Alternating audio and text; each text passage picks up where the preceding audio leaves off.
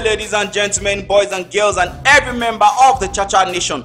Welcome to the first episode of the second season of the Cha-Cha Let's Talk Music series on the Cha-Cha Music Review podcast, which is now being brought to you by Absolute Art Media in collaboration with the Ape King Nation and One Star Communication.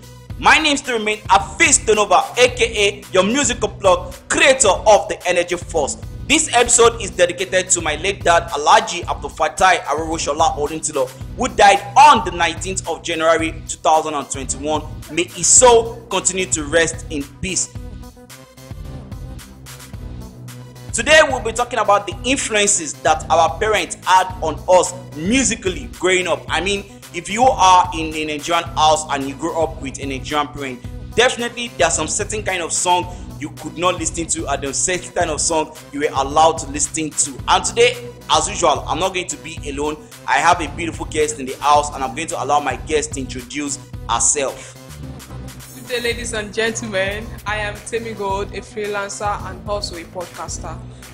Temi Gold, welcome to the podcast. It's nice having you here. Thank you. So today we'll be talking about those how our parents influenced us growing up musically. Okay. I mean, talking about being a Nigerian child and a Nigerian parent, you know that in every Nigerian household, your parents always have a say on the kind of music you should listen to growing up. And growing up, eventually, that kind of affect the kind of music we listen to, be it gospel, be it secular music, or be it just any kind of music. So, for you in particular, was there any kind of music that, because of the influence your parents had on you musically now growing up, that you were able to listen to and you still listen to up to date, or you don't listen to anymore?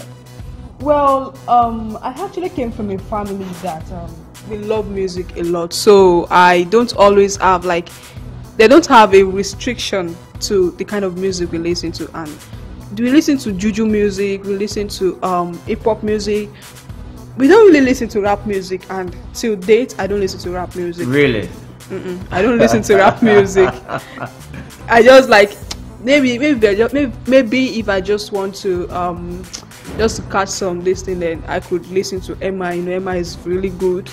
So, but I don't have this type of rap thing in me, like listen to rap music now. But when it comes to R&B, when it comes to this Afrobeat, and Afrobeat too also has restriction. You know, there are some that they uses different kind of bad languages. So we were not always. They don't play that kind of song. Yeah, I mean, so growing up in a Nigerian house, like let me use my dad and I for example. Okay. Now, if not for my dad, I'm not sure I'll have listened to Afrobeat. My dad was a big fan of Fela growing up. Okay. So whenever we are always driving around in his car, Fela is always going to come up. Okay. And he's also a big fan of, juju and Apala music. I could remember Haruna Oshola, but there was this popular Haruna Oshola song then that my dad used to listen to in his car always. And in my mind, I was like, what's this? Because me, I grew up listening to hip hop. Yeah. Hip hop has always been my thing, but listening to those kind of what's this man always? And there's no how. Whenever you're in the car with him, he's always going to play that song. So if not because of my dad, songs like I said, Fela, Haruna Oshola, Shina Peters, even Barista, even this song, I think Obey used to be my dad's favorite. I can't forget. My dad made me love this Obey song. This Lomo Miranti, it's on Baba Kan.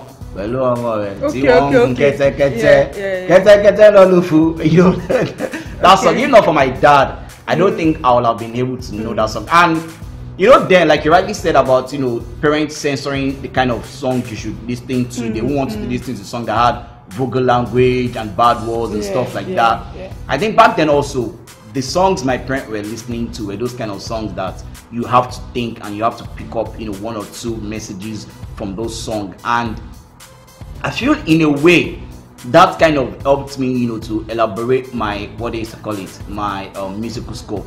Because left for me, I would have just done strictly hip hop.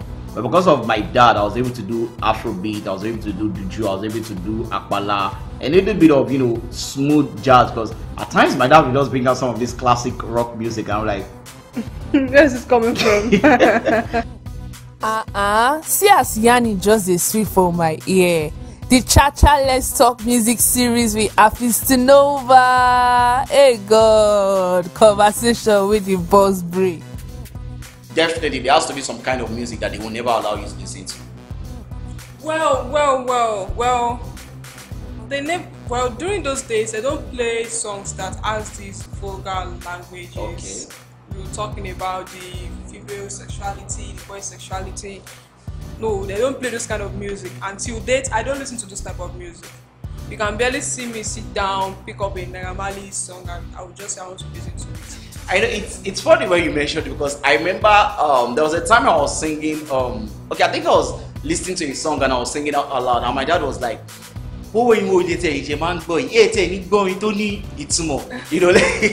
me say it in English. My dad was like, you are just listening to all this, foul music. You are not listening to a song that has content and all that. Yeah. And I looked at him and I said, come, Dad, are you trying to tell me in your own days you didn't have songs like that speaks about, you have Aruna Oshola that sang Iná ti ràn FACTB kẹbẹ̀rẹ̀ kẹmújó iná ràn ó kọ ọmọ tí ó tọwọ́ bẹ̀rù iná wọn ẹ sì dín mú kẹ́ ẹ mọ́wọ́ kọ sórí ẹ mọ́wọ́ kọ sí bẹ̀bẹ̀rẹ̀ ìdí kẹ́mi àjò lọ olómi lómi dákun jọ̀wọ́ small mi dákun bèbí mi kò rotate pátápátá. Or even this Kollington song that said sisi tó ń lọ wẹ̀yìn ìwọ là ń bá rí kó wẹ̀yìn o no àwa kì í ṣe tàmí.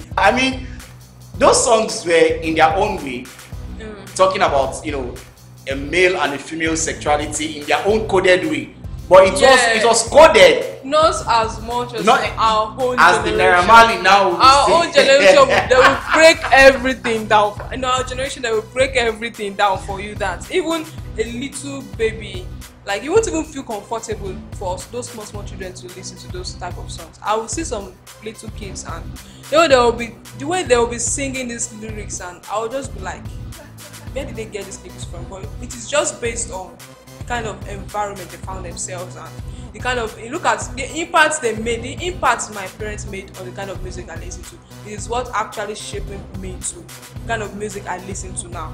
But if they were listening to the likes of if they were during those days they listened to this we listened to this song, this Zulezu song, Kerewa. Okay, Kerewa, yeah. But you cannot say Kerewa.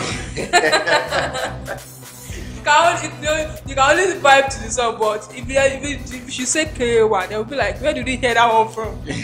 So, ever been in a situation whereby you are listening to a song with earpiece and you are not conscious of your environment? Maybe your dad or your mom is there, and you just begin to sing out loud, and you just probably hear a tap on the back of your head, or they look at you like, what are you singing? Because I think I remember one time I was singing one Fela song, and the Fela song was like, "Thank you, my mama, thank you, my mama." Oh God. There is this kind of songs. I really can't. And my mom was like, "Who kill me?" There's this kind of song, yeah. I really can't. I'm trying to remember that song because that song, it was not even my mom that punished me for it. It was the people around me that had me singing that song that punished me for it. Like serious punishment. Oh my goodness. The song was like my mommy has died. My mommy would die if she did not give birth to me. I don't know. I really can't remember that song. I really can't remember that song. But I knew that I received punishment for that song. Like there was just the people around before they even went ahead to tell her. They already punished me. Is there any is there any genre of music that you picked up from your parents that you still listening to right about now? Yes, I would say R&B. I would say Afrobeat. When you say R&B, it's funny because it makes me feel like your parents are very, very romantic set of couples. Because in the Nigerian, I'm serious, because in the Nigerian setting, it's very rare for you to go to a Nigerian household and you see their parents listening to R&B. Oh, they listen to R&B. If they are Yorubas, it's either Fuji or Akpala. I know, that's if they are Igbos, it is high life and their cultural. If it is outside, it is their. No, so when you now talk about R&B, I feel like are your parents from the UK or from the US? Because No. R&B. Because most of the songs they used to play, say it's usually this English language music, not this our Yoruba or Igbo. Like Okay. I don't know if you understand what I'm saying. Like imagine them out get leaks. Then it was usually this. Yeah, that's what we CD. buy. I miss buying those CDs. So those are the things they used to bring home, and the likes of when these guys released an album, Olufumi album, Star Plus, the band, yeah. P Square, because like even the background of my family, like there's none of them that they won't have a choice between P Square, the band, and Two Face. Wow. Olufumi, Star Plus, because those are the kind of people they used to buy their albums a lot. Then they are always keeping it updated and stuff like that. So even till now, I barely listen to maybe all this kind of traditional music. I barely listen to them. But then I still listen to Nigerian music. I still listen to African music. I'm even now trying to go more deep into African music because of their languages, like maybe other languages like Swahili, French, and co. So, you spoke about wanting to listen to more of African music. Yeah. Let me just advertise myself on my podcast. Okay. On the Chacha Music Review podcast, Okay. what I basically do is to make sure that people listen to African music, because I talk about songs from top African artists. So trust me, if you are looking for that African song you want to listen to, just go and listen to Chacha Music Review podcast. You get those African songs very, very much there. Wow. Now, before I allow you go, I mean, let's just round up the conversation and let's just talk about one musical moment you had with your parents, whether your dad or your mom. Just that musical moment that you always remember in your head, if there's any, one. Because for me, I think the musical moment that I had with my dad was when I was in Abuja with my dad, and he was playing Fela. I think that was the first time my dad and I actually connected on a music level.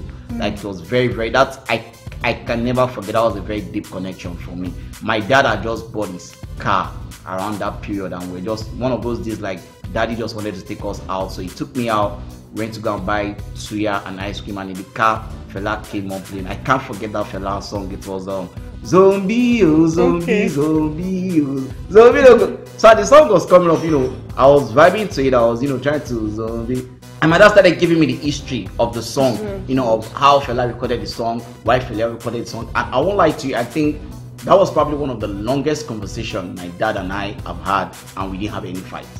Wow. Because typically, me and my dad, we don't have conversation more than 10-15 minutes and we begin to fight.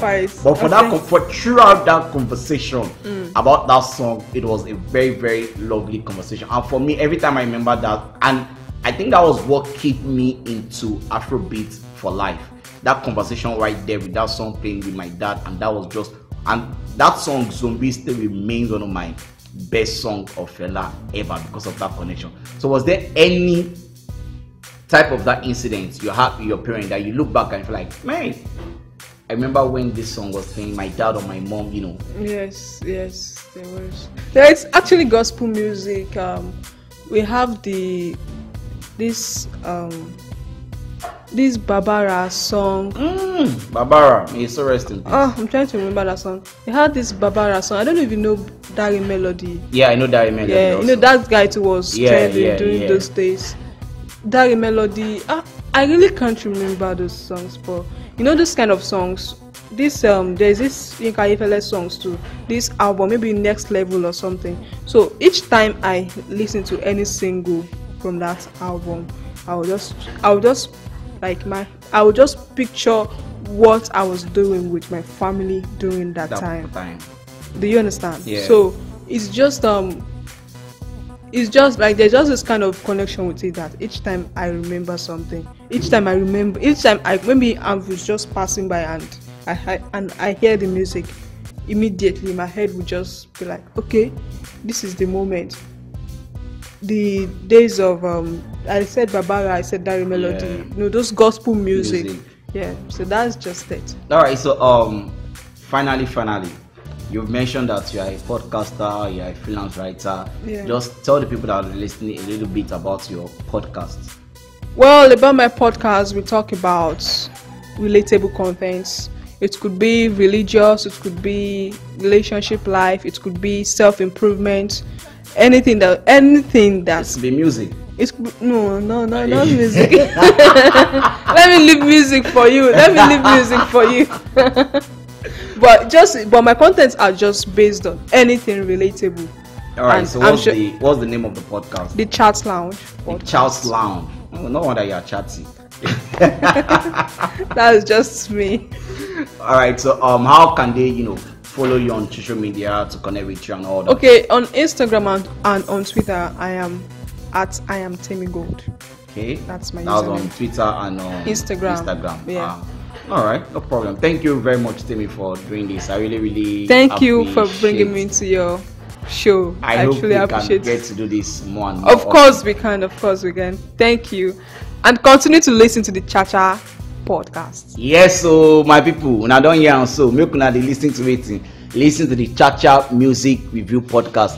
Thank you very much for listening. Like I said, this episode is strictly dedicated to my dad. May he so continue to rest in peace. Thank you very much for making me have deeper connection to music. Till I come here with another episode of the Cha-Cha Let's Talk Music series on the Cha-Cha Music Review Podcast. My name still remains Apistonova, aka your musical plug, creator of the Energy Force.